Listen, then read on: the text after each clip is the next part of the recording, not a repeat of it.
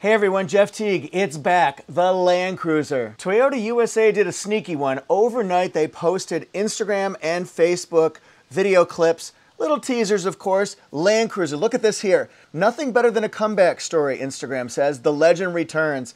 Hashtag let's go places. Let's look over at Facebook. Did you really think we'd be gone for long? The legend returns. More clips on Land Cruiser. It's like Marshall Mathers once said, guess who's back? Back again.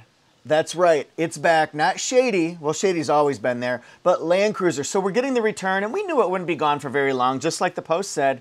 But what will it be? Will it be the big one overseas, the LC300 series, or will it be based on the Land Cruiser Prado? I feel like Toyota's been trying to come back with the Land Cruiser, but they want to make something more affordable, something versatile, something everybody can use, so I think that's what we're going to see. I think we're going to see something based probably on the smaller version of Prado.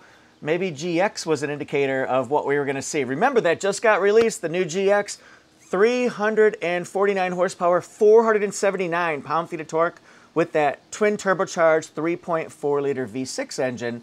So that could be an option. It could be based on Tacoma's powertrain. Well, we've got the 2.4 liter turbocharged hybrid system here, the iForce Max, 326 horsepower and 465 pound-feet of torque.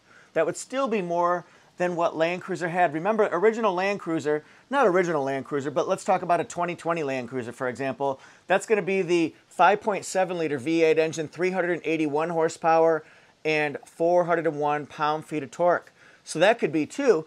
Or we could get something based on LC300, the gasoline version, 3.5 liter twin turbocharged V6, 409 horsepower, and 479 pound-feet of torque. Either way, it's all pretty exciting. We're going to be seeing Land Cruiser, I would assume, sooner than later, because the teasers don't come out if there's not an end in sight. So I think we're going to be seeing more and more details, perhaps a short teaser campaign over the next several weeks. I have no idea, but I'm really excited to find out. What do you guys think about the return of Land Cruiser? What do you want it to be?